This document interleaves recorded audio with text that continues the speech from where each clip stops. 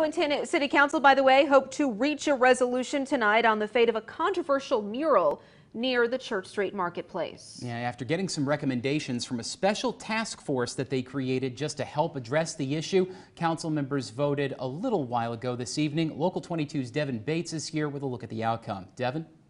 Well, Mike, after some extensive talks leading up to that vote that included several failed amendments to the resolution, City Council voted 8-3 on a resolution that establishes a goal for the mural to be removed by August of 2022. Councilors Max Tracy, Ali Jang, and Brian Pine voted against the resolution, which also says that City Council will request a report from Burlington City Arts to address updates to the public art in public places guidelines and opportunities for funding a replacement mural on Leahy Way.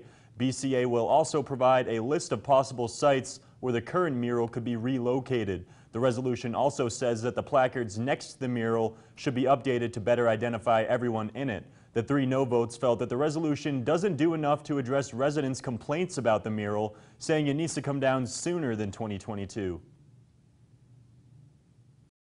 This resolution in front of us is doing nothing other than perpetuating, ignoring the cries of the marginalized people that live in this community.